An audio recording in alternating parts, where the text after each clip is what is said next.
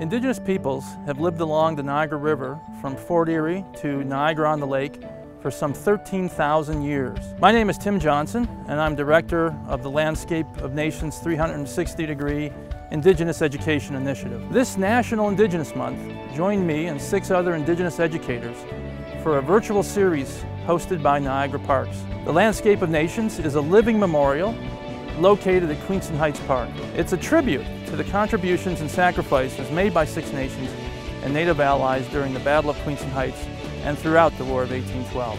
Join me along with architect Tom Rideout and fine artist Raymond Skye as we explore the inspiration and design behind the making of this living memorial.